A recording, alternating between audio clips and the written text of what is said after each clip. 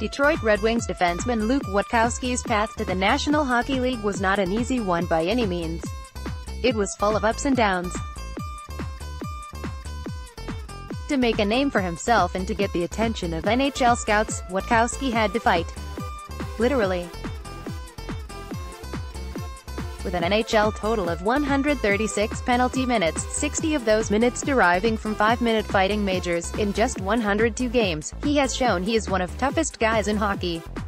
Witkowski embarked on his NHL career when he was drafted by the Tampa Bay Lightning with the 160th overall pick in the 2008 NHL entry draft. With the Lightning, he played 54 games, registering 4 points and clocking 58 penalty minutes. Witkowski really embraced the role of an enforcer when he played with the Syracuse Crunch in the All. With the Crunch, he served as a captain in the 2016-17 season and was one of the leaders in penalty minutes each season. The most impressive season with the Crunch for Witkowski was the 2013-14 season. In that season, Luke had 2 goals, 10 assists and 204 penalty minutes. The 204 penalty minutes from Witkowski led the team that season and sent a message to the hockey world about Witkowski's grit.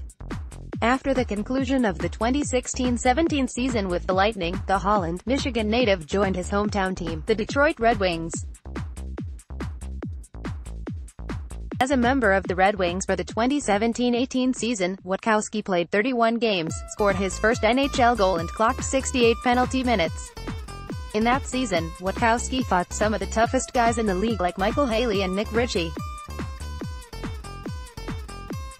Next, Top 10 Toughest Red Wings Want Your Voice Heard? Join the Puck Pros team. Write for us. Currently, Witkowski is continuing his trend as a tough guy for the Wings as he has had 2 total fights in 17 games played.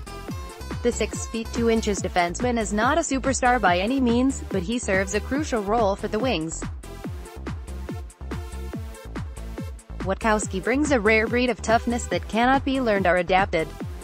Luke's role has allowed his teammates to play with comfort and ease knowing that he will protect them if anybody tries to cross the line.